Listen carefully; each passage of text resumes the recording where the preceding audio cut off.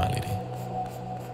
It's okay to feel negative from time to time. In fact, this reveals an inquisitive mind, indifferent to indifference, and a pathetic and presumptuous spirit, whose only true purpose is to find its own path, even if it means drifting away from the conventional way of life.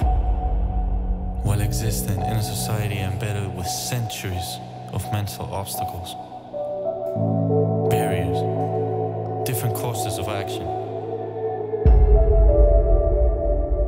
So, think, feel, but most importantly,